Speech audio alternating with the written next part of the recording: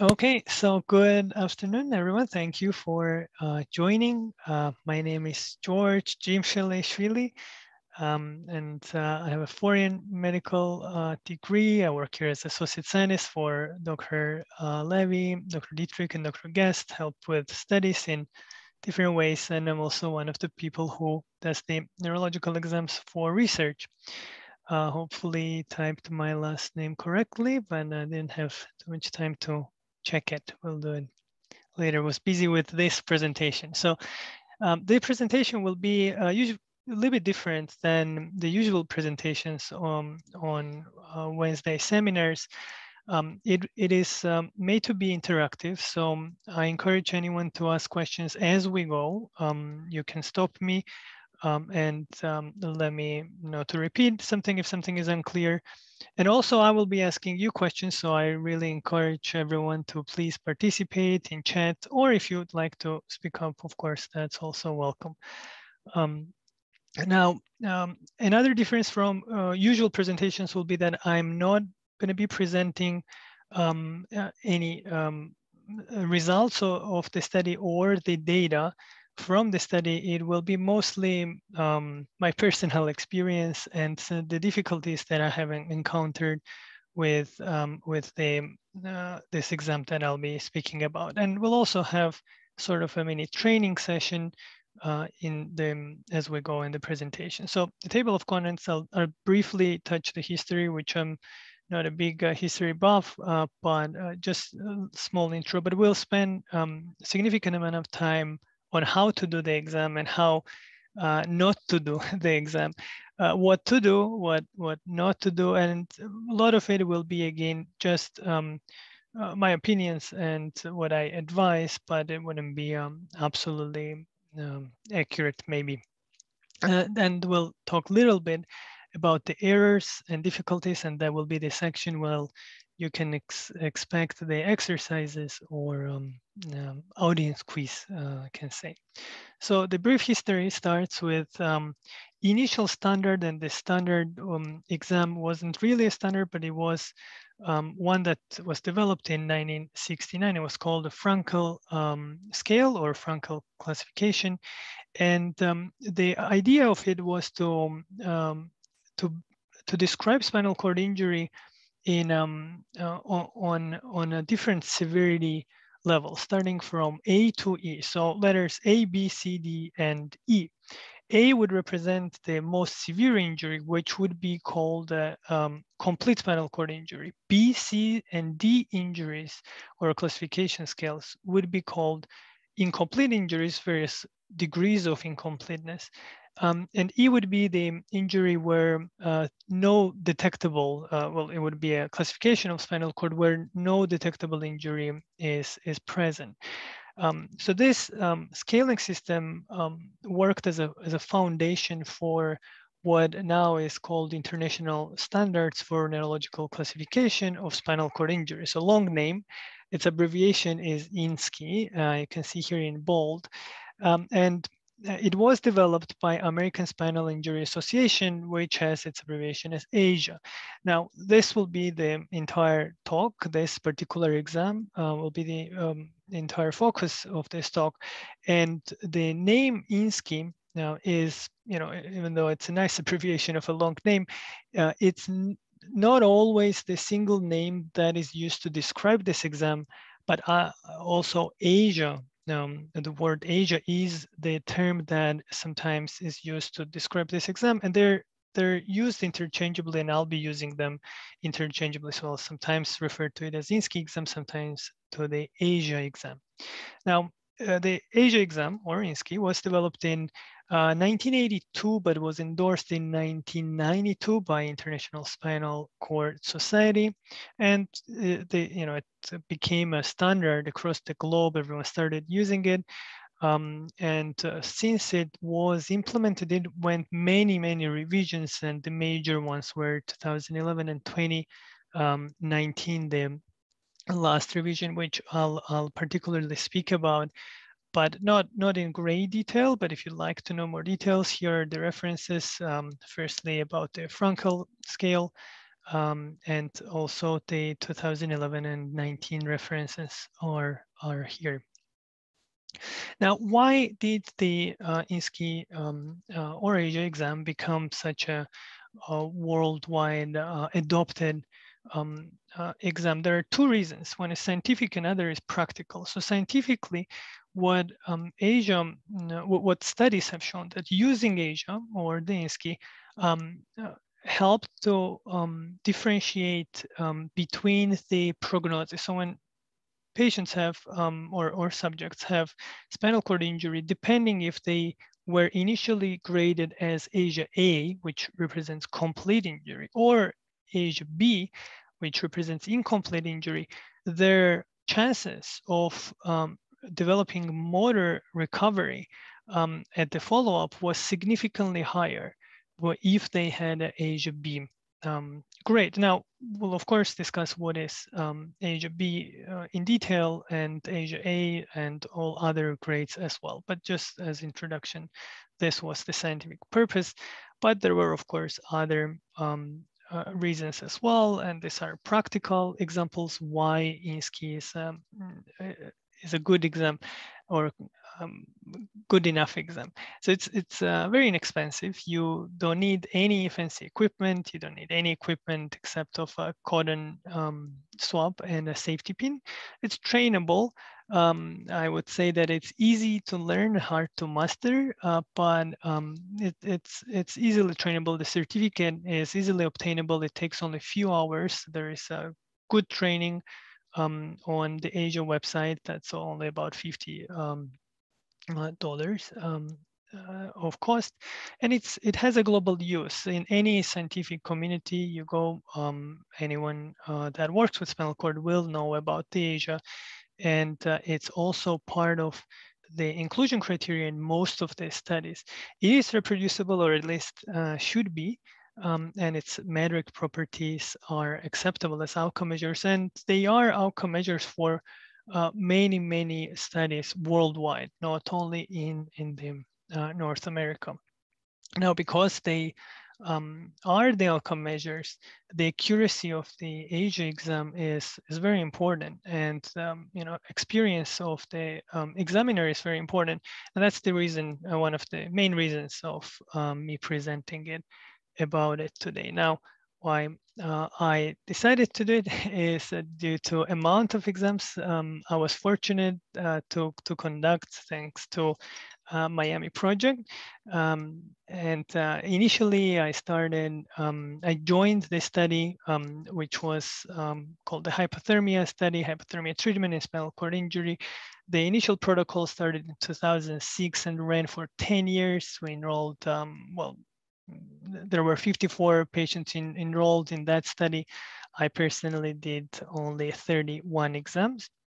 Then we did switch to the new multi-center hypothermia protocol, which in 2017 it was initiated, and we started. We University of Miami Project and Department of Neurosurgery being a lead site. We initiated it with four sites in total. There was Thomas Jefferson, Indiana, and Emory University, but unfortunately, Indiana University couldn't continue participating, and we ended up being 3. So we invited Honor Health Research Institute in Arizona, University of Maryland, University of South Carolina, and they all agreed, accepted, and joined us. And now we are a team of 6 with 56 subjects, and 26 of them were enrolled at Jackson, and I performed 114 exams. So this is the rare number that I actually counted.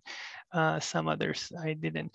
Now, I've been very fortunate to be part of the North American Clinical Trial Network, which we also call NACTIN Registry, that Dr. Guest is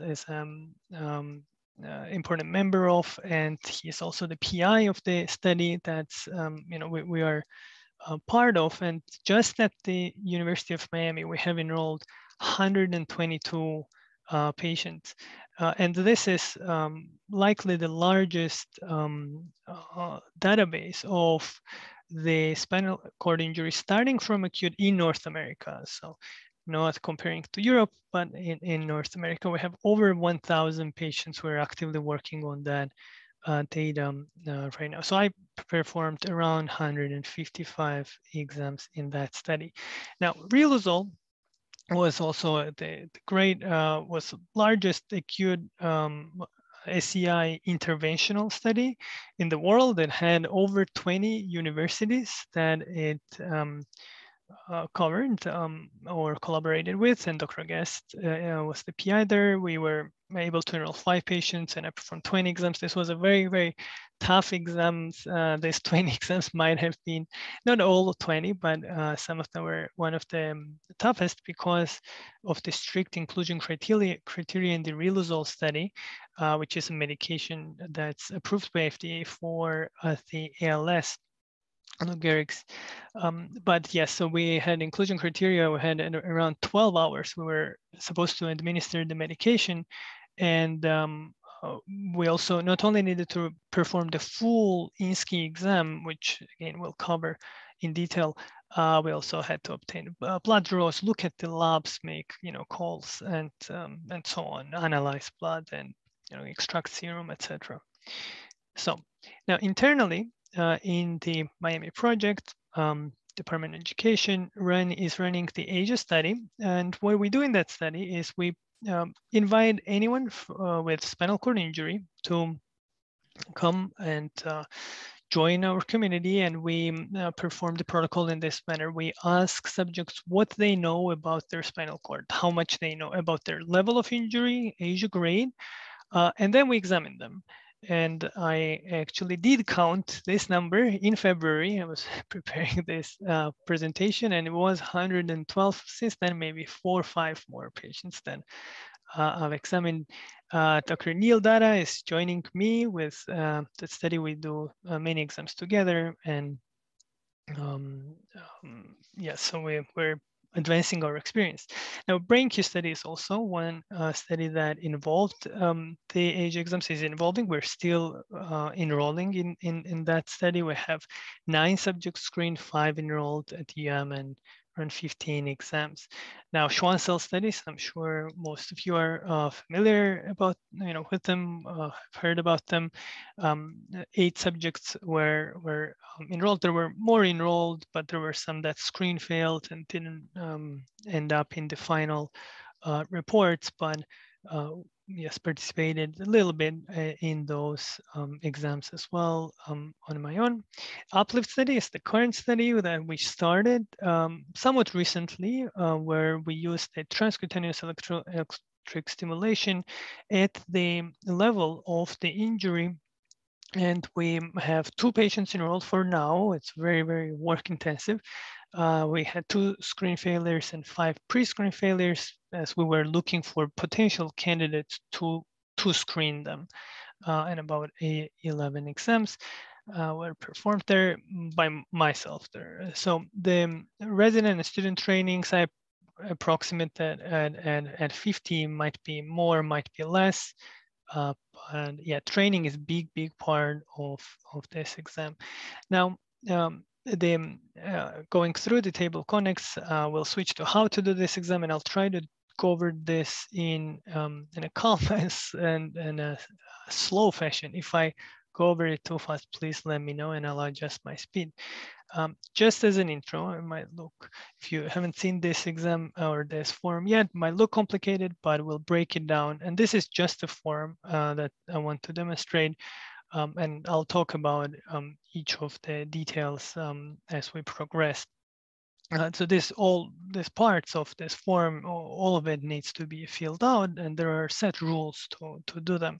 To also give another big picture, this is also a big picture that I'll break down apart. The exam can be divided into 3 major compartments: the sensory examination, the muscle testing, and the rectal exam. Rectal exam we can also include with the sensory exam, but it's a very big part of the overall exam, so that's why we sort of group it separately as a 3rd part.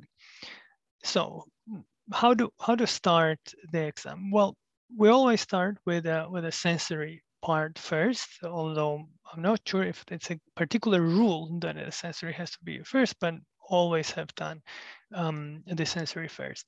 So this is all you need. You need a codon swab and a safety pin, and that's it, and knowledge and a bed, preferably. So we start with the light touch, and we take a codon swab. Codon swab is used to assess light touch. The pinprick is assessed with the safety pin. So sharp and dull sensation is assessed with the safety pin. So for the light touch, we take the codon swab and we swipe it on subject's forehead, or we can use a cheek as well. And we tell them, this is your baseline. What you feel now, they should feel normal. And as we expect that there is only spinal cord injury, no other injuries, no TBI, no other stuff. That's a normal sensation. So we ask them, remember this sensation. And now I'll go through different areas of your body. And please tell me if you feel the touch as a same touch in other location compared to the forehead. If you feel it differently, or if you don't feel it, we'll establish that. Now, the points that we go through, well, I need to talk about them a little bit more. These points that you see here, these red dots, they represent each dermatome, but not the full dermatome, as one dermatome can be quite large. And in order to make the exam more standardized, the individual dermatomes point was designed to be, particular spot. So, for example, the C2 dermatome will be checked only at that location, 2 centimeters behind the ear. The C4 will be at the acromioclavicular joint, and all these dermatomes, they have a set definition where you'll be checking them. And both the light touch and the pinprick will be checked at each of the dermatomes if possible. Now, sometimes the dermatomes might not be accessible, and that will be, we'll mention them when we reach the difficulties of this exam. But ideally, we can go through all. So we do that for all of them and record them. One advice that I'll mention ahead of time is, once you check each dermatome, note it in the file right away. Don't try to remember. There are 28 of them for light touch on right side and left side, and then there are 28 for pinprick on right side, left side. So you won't remember all of them. So yeah, right after each one. Now, the scoring, as we said, will be either 0, 1, or 2. 0 will be when it's absent. 1 will be when the sensation is present, but not exactly same. And sometimes patients will say, oh, it feels about the same. And we have to further ask them if they feel 100% same, exactly normal, or there is some kind of difference due to the injury that they sustained. So then it will be 1. So 2 will be normal. And T, as I said, was in cases when the skin is not accessible due to cast or burn or some other reason. Now, sharp and dull is a tiny bit more complicated, but it's also straightforward. Same time, so we use pinprick. We first test it at the cheek or the forehead, and we apply the sharp part of the safety pin or dull, well, one of them first, and the second we do the other. And we say that this is how the sharp sensation and how dull sensation normally feels. Please remember them and let me know if you feel sharp or dull at all these different dermatomes as we go. Now, the difference here is that we have to do this in 2 steps, the sharp and dull one. We have to first identify if they can discriminate these 2 different sensations from each other. Now, if they do, then we ask them, does the sharp, let's say at the C3 level, does it feel same exact way as the sharp at the forehead, or did it feel different? So there is a possibility to differentiate these 2 from each other, but it might not feel exactly the same. In that case, it will be scored as 1. And if they cannot differentiate them at all, it will be scored as 0. And if they differentiate and it feels exactly normal sharp and normal dull, then it will be a score of 2. So that's the entire sensory testing and all, on top of this, all you need to know to do the entire test is just the dermatomes, where they're located, and some tricks, of course, which we will discuss later. Now, muscle testing is pretty straightforward as well. It starts from 0 to 5. It is similar to or same to the testing of muscles in the standard of care, but there are differences in Asia's and standard of care, particularly by the muscles that are being tested, but I'll discuss muscles later. So 0 is total paralysis. If there is no palpable or traceable, the little tiny contraction, that's a 0. If there is palpable or visible little contraction, that will be a 1. 2 is active movement, as well as 3 and 4 and 5, but 2 is only movement with the gravity eliminated state, meaning if I want to flex my forearm, I can do it against gravity, or I can do it while eliminating the gravity. So in each of the muscle has its own set position where the gravity is eliminated, and that's where we test it. Now 3 is the active movement full range against the gravity, but not against any resistance. So we ask the subject to do the movement, and if they're able to do it with full range of motion, then score of 3. And we actually need to start with the score of 3. That's the instruction of the Asia.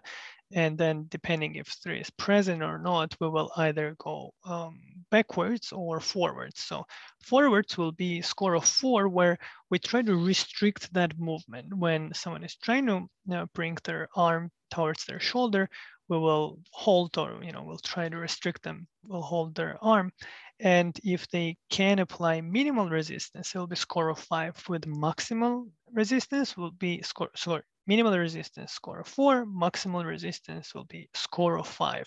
Now 5 does not mean they have to be a bodybuilder type of or athletic type of strength, but it should be a normal type of strength, something that you'd expect in a patient who didn't have, or subject who didn't have spinal cord injury. Now, NTs come in place where there is immobilization, severe pain, or the contracture, which diminishes the range of motion more than 50%.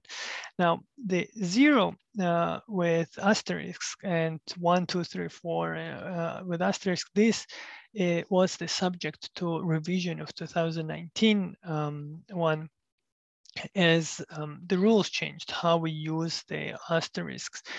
In past, the asterisks were used in a way that we would assign a score that we would think and give it an asterisk. And now we have to, if we are assigning asterisk, we still have to give the score that we are observing, we are getting as a part of the test.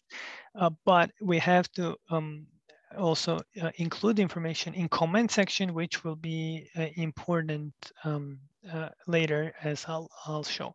Now, when the subjects are Asia B, which is the incomplete type, sensory incomplete type injury, as we'll discuss, it is we should go and check other muscles that are non-key muscles, and key muscles will follow this.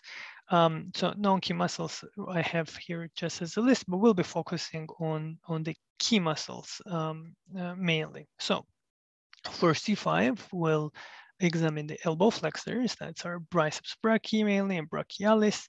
And we'll check this muscle from score of 0 to 5 by starting with a score of 3. So again, we start with 3, and if 3 is done, then we can go and check 4 and 5. We don't have to check 2, 1, and 0. So if 3 is not possible, then we go to 2, then we go to 1, and of course then to 0. For C6 level, we'll check the wrist extensors. For C7, we'll go for the elbow. And the one thing to also mention, that these images that I'm showing, or cartoons, these are from official Asia muscle training guide, but they don't represent the same score. Sometimes they represent score 3, sometimes score 4. For example, this particular image represents a score of 3. How you should check particularly score 3. If you place the elbow, if you point the elbow upwards and extend your forearm, then your triceps are contracting against the gravity. In a sitting position will be similar, putting the elbow upwards. But score of 5, of course, we'll apply resistance to restrict that kind of motion.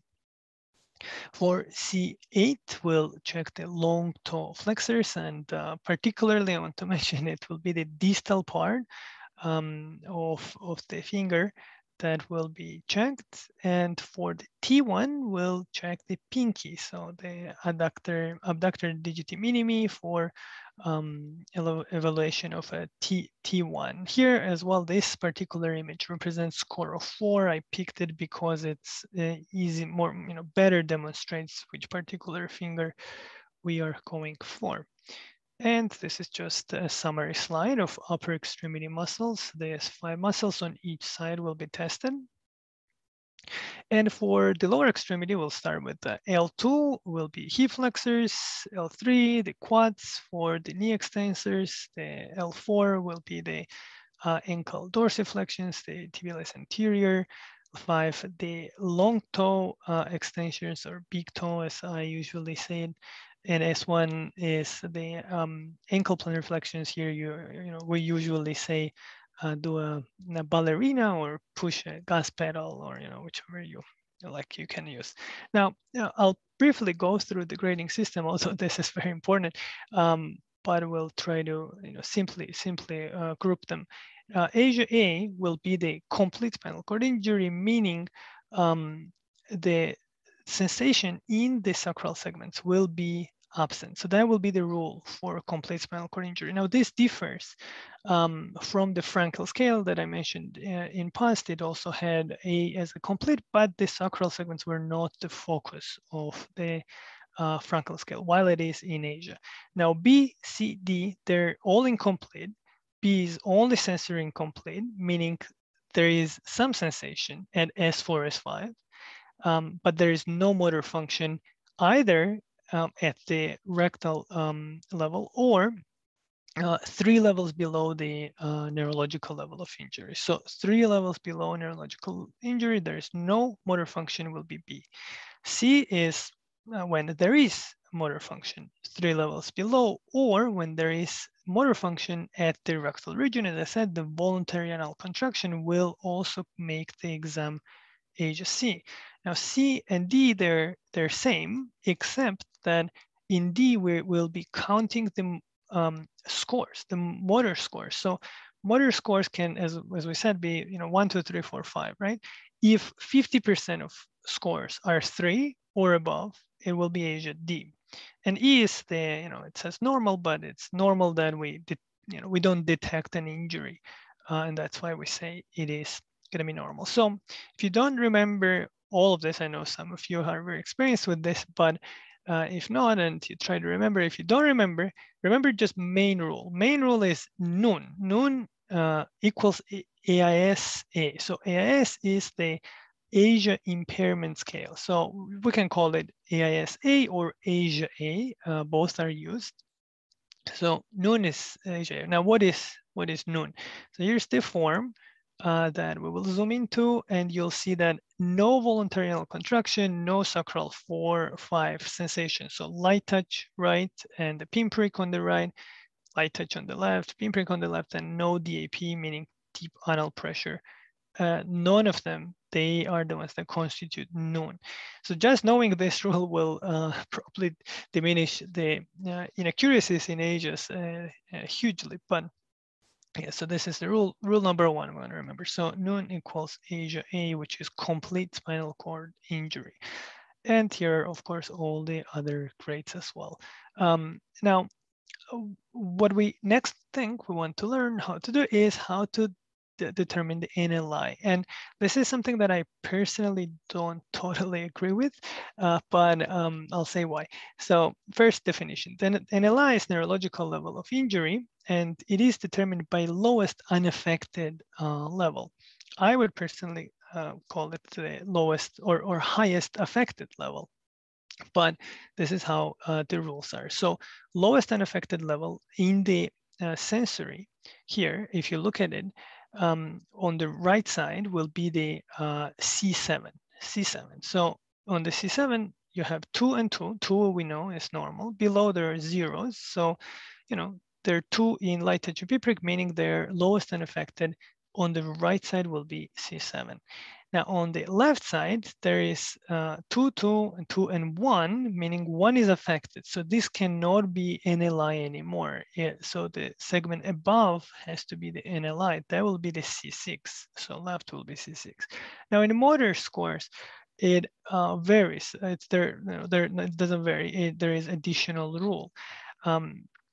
If the segment has a score of 5, but below it has a score of 3, 4, or 5, that 3 or 4 can also be considered normal. So the rule is the same, but with additional mini rule. So in this case, on the right side, we have 5, 5, and below there is 2. So we will say that C6 will be the correct neurological level on the right side. Now you might ask, what about C2, C3, C4? Well, there are muscles, but we don't check those muscles. And by Asia rule, we assume that they either are normal or abnormal, depending on their equal sensory counterpoint. If the sensory is abnormal at C3, we will assume that C3 motor would be also abnormal. So we would count it as a neurological level for motor. So the key point here is you don't see motor, you look at the sensory and assume that it's same or similar. Now on the left side, we have a 5, and below we have a 3, and 2's all in sensory. So we know C2, C3 are fine, C5, and then C6, because it's S3, because it's supported by 5 from top, this will be considered normal level, meaning this will be the lowest normal level because below is 2. So that will be the NLI for the left for motor. Now, overall, NLI is very simple to calculate. You take this 4 and pick the highest one out of this 4. Whichever is high, that's your NLI. Now, completeness, I'm sure you all remember the rule. If you didn't know before, that noon is equal to A. So we see no voluntary anal contraction, no sacral sensation, no DAP, will be Asia A. Now, if there was at least one score of 1 here, right, or yes, for DAP, it would be then Asia B. If there was one score there or DAP and plus either VAC, voluntary anal contraction, or motor function below the NLI, which we see there is actually, it would have been considered Asia C. Now to distinguish C and D, again, only thing we need to do is look at NLI and count the muscle scores below them and see which, if the amount of 3s, 4s, and 5s are above half or not, or equal or above half. So if they are, 3s are above or equal to half, it will be a D. Now, what you see here on the right side is a zone of partial preservation. And as mentioned, or maybe not mentioned yet, but so the rules with I have mentioned the 2019 revision, we changed the rules of the ZPP. Initially, we were recording the ZPPs only for complete patients. Now we also record them when the DAP or VAC is absent, one of them. And it helps to increase the value of prognostics, showing that higher quantity of patients with, or higher amount of patients with positive ZPPs had higher chances of recovery. So now, what to do and what not to do, and many of this again will be my my just suggestions and opinions and subject to concerns and comments, but use calculator.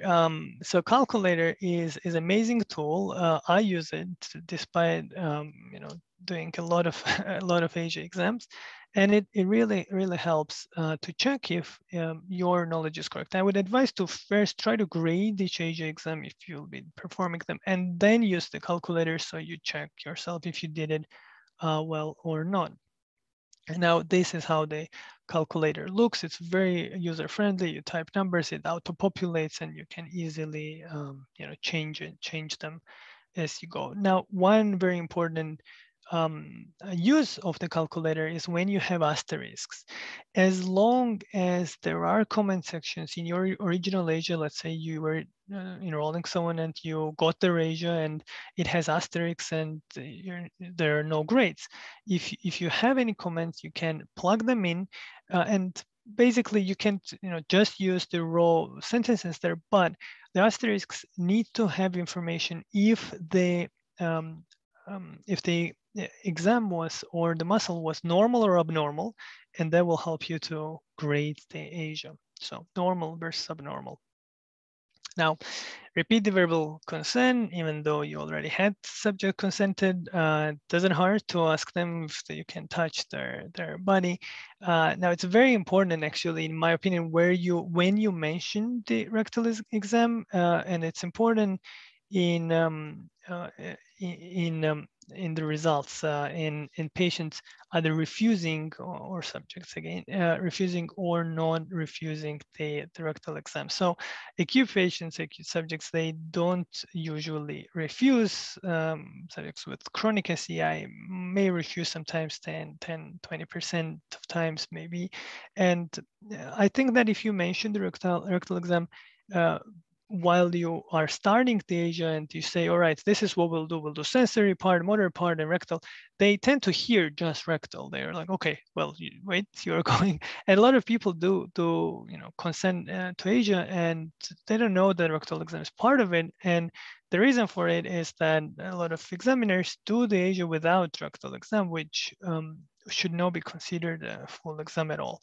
Now, even if subjects do refuse to rectal exam, it's advised that you develop this kind of a form. This is just a form. I'm not going to go through it, but basically it allows you to ask questions about the rectal sensation information, and it's not good substitute, but it is a theoretical substitute. Now, the safety pin. So not all pins are equally sharp, and I'm advised to be careful and test on yourself. I do test it a lot on myself to see, and sometimes they can be very painful. The issue is that subjects might not feel it, and you might push it too much and get a little blood drop. I have not had that case with my exams, but I've witnessed, I'll say that. So don't use 90 degrees, use 30 to 40 degrees of an angle if you can, and try to avoid performing the Asia exams in patients who are intubated or have tracheostomy. Now, there are ways. Sometimes you have no other option. You have a deadline, has to be done on that day. Communication is the key, but yes, verbal communication is the best, but you can use different ways. I don't know, winking and trying to wave. It will be hard, especially in acute SCI when there is the collar in place and tube as well. So it's going to be tough. Overall, it affects the quality of exam, of course, but sometimes you have no other option unless you develop a protocol so that you allow yourself time, which is something I also advise. Now, repeating each test is very important, especially with the pinprick, and you have to apply 80% rule. What this rule is that subjects' responses, they're not always same. Sometimes they'll say, okay, I feel it, I don't feel it, or sharp, then you do sharp again, and they say dull. Now, how do you know what's correct or not? You apply the 80% rule. If it's correct 80% of times, then you count it.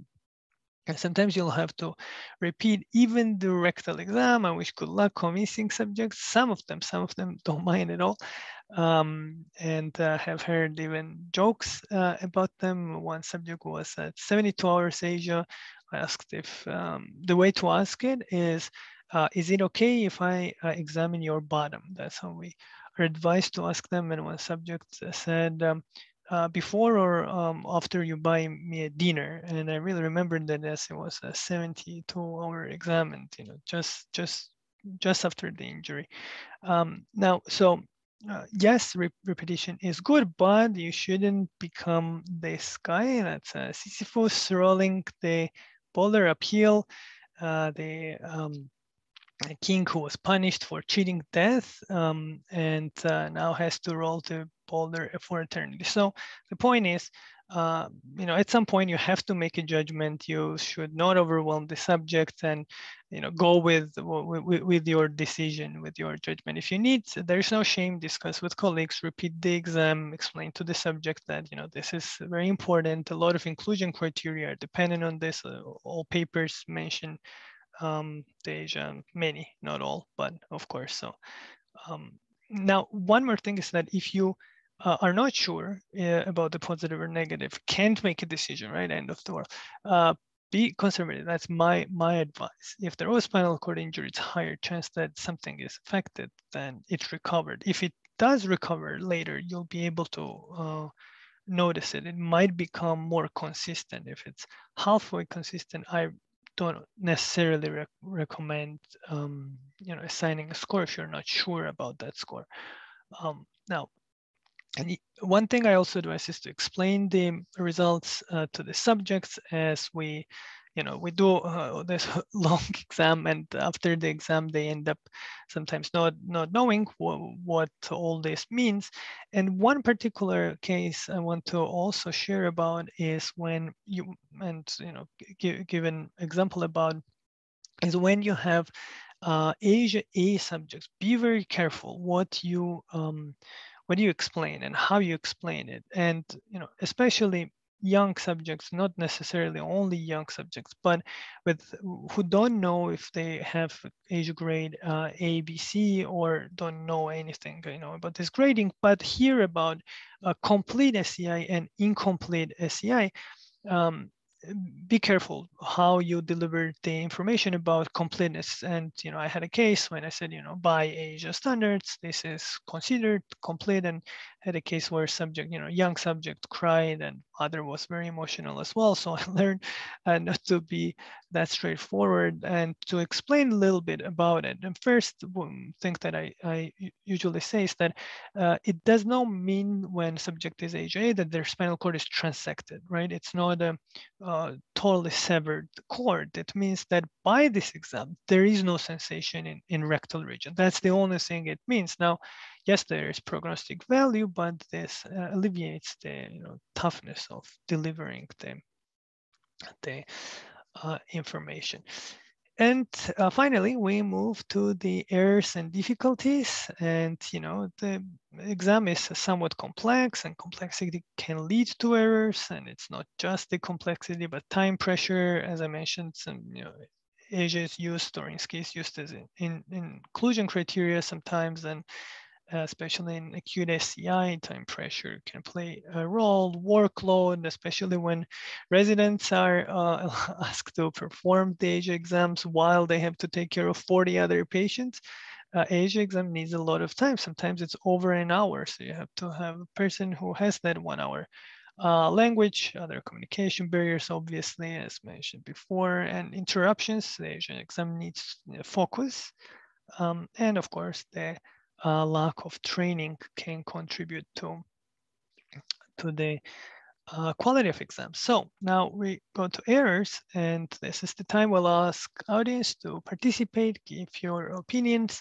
And first we'll mention the misconception. Injury is cervical. As you can see there are affected upper limb functions for 4 2 zeros. And then sensation is present all the way on the trunk till T12. So if you look at this, graphic here as well, the yellow means it's present, but it's altered. So Asia must be incomplete. What do you think?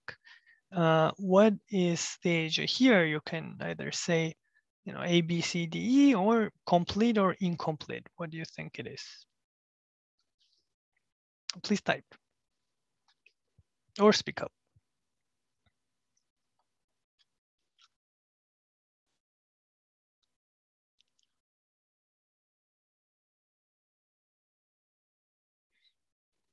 Okay, Linda said A.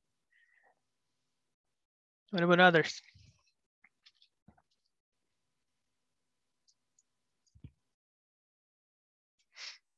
All right, so we had one response, but correct response. That is correct. It is an A, and it is an A because of the noon, right? So we have no VAC, no DAP, and zeros. Therefore, the Asia is of course A. Now, what happens in this exam? This exam is actually my own error that I'm had. That occurred when I was examining a patient with a lumbar injury, and it was new to me. I was new also to the exams, so I promised myself I'd show this in this presentation. So what happened here is that there was a lumbar injury. There were motor scores present. So the person had motor function in lower extremity. Their their sensation at S4, S5 segment was also present. So that already told me that this was not a complete injury. And due to presence of the motor scores on lower extremities, I assumed that it would have been an Asia C. But what about Linda or others? What do you think? Would this be an Asia C? Or what would it be?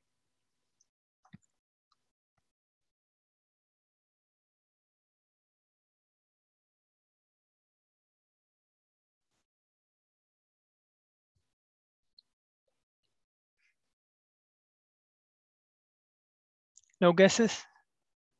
So, okay, this one will be an Asia B. Now, the reason why this one will be Asia B is, yes, there are motor function, there is motor function preserved in lower extremities, but that's where the neurological level of injury is. So neurological level of injury here will be the L1. So if somebody injured L1 and they, yes, have sacral sparing of sensory function, but no voluntary L contraction, or the motor function is 3 levels below the NLI, that means that they will not have motor incomplete injury, but rather just sensory incomplete. So that's what happened to me. So that's an example of Asia B versus C. And there's another misconception. This is when this is a tough one when the rectal exam is done, and there is again either lower thoracic or lower lumbar injuries. What happens is sometimes examiner might feel pressure on their digit with because of either rectal tone or because of contraction of the abdominal muscles, and that does not necessarily mean that the voluntary anal contraction is present. So that can also, be an example of Asia B, while someone is kind of felt pressure on the finger, but there is no motor function 3 levels below NLI, and the VAC cannot be counted. So this takes a little bit of experience. Now, what do you think is the Asia grade here? I'll go through it. We can maybe do it together. So if there is, let's say, the sensory test, you see the 2s and 1, we know it's not normal anymore. So we see that on the right side, the sensory will be what? Will be the C8. Left side will be also C8. Motor-wise, we're doing fine on the C8 and the T1, but we'll have the T2 when we have to assume that the motor isn't normal already. And for the AIS grade, we see that sacral sparing is totally present. There is VAC, there is DAP, it's all there. So what we have to count next is Okay, it's gonna be motor incomplete. Will it be motor incomplete C or D? And again, we do it by counting motor scores below the NLI. NLI, as we said, is C8, right? So below NLI, there is T1 and the lower extremity. So 5, 5, that's 2, 5, that's 3, 4, 5, 6. So 6 of them are scores 3 or higher. And then 6 of them, L4, L5, S1, on each side are not 3 or higher, meaning it's still 50%, so the Asia should be Asia D. Now, this is probably the most common pitfall. What happens here is that people don't remember sometimes the rule of the 3 supported by 5 on top. So that rule is, if motor score is normal and below the normal motor score has, so 5, below it has 3, 4, or 5, obviously, it will also be considered normal. So on the right side here, the C5 will be the motor score, but on the left side, you see the 5s, and then from T2 to L1, we have no motor scores, but we have to assume that they are either normal or abnormal according to sensory test, which in this case will tell us that they are normal. So L1 is also normal. Now L2 has a score of 3, meaning in this case, L2 will be the neurological level of injury. So this will also be considered normal because we have to assume there are 5s all the way here, theoretical 5s by Asia's rules, of course. So now, a few of the difficulties involve, of course, spasticity, which limit the range of motion. Acute phase ages are really hard to do, but are very important for study designs and also for inclusion criteria. Intubation is something that I would definitely try to avoid. And non-traumatic SCIs that happen, that some subjects come in, they think or maybe they don't think, but they still try to join the community, and they have Arnold Chiari or Guillain-Barré or transverse myelitis. I have examined all these subjects, and they looked, the exam results looked somewhat like the SCI results, but of course they were having different causes. And one big difficulty is that subjects' willingness to perform well. We always have to consider that sometimes subjects come with family members. They want to kind of demonstrate that they're doing well and will not try to deceive you, but will try to guess the score. So you have to have a lot of techniques and tricks in order to sort of trick subjects sometimes so that you get an accurate response. Now, usually nobody remembers about the Asia, their NLI. They do remember about their vertebral injury, what their neurosurgeon told them or what they heard in the hospital. Nobody will remember about ZPP. Sometimes subjects will know about ABC, but not always. And the point of this slide is just to, if you do the full Asia, please explain to the subjects, educate them, let them know what this stands for, and that could serve useful for them to qualify in different studies, and also to have an idea of the changes that they might experience later.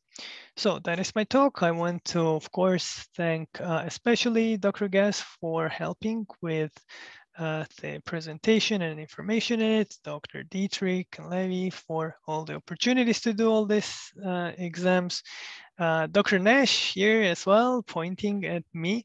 It was his idea for this presentation, so thank you for that. Also need to thank Katie, because her and I, we spent I don't know how many countless hours going over ages together, and we reviewed each Asia her and I did together, so that helped with training a lot.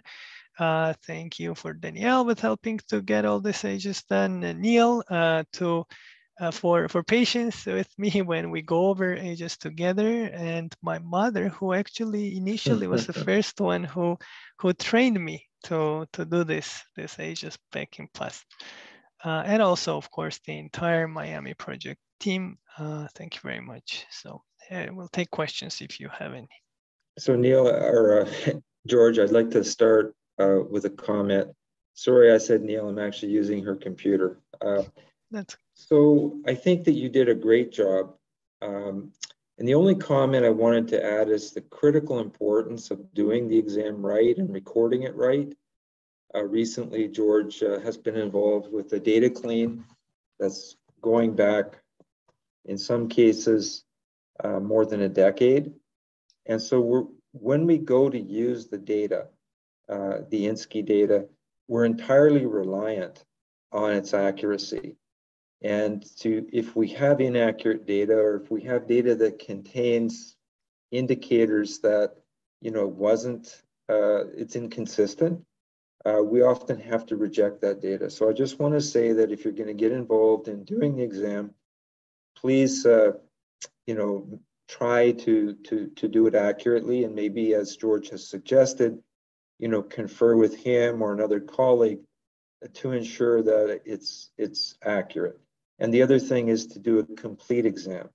It's important that the exam is complete. George decided not to talk about the INSCI, which is an abbreviated exam, but for our purposes in research, the full exam is very important. So thanks very much for doing that, George. Thank you very much. Bye-bye.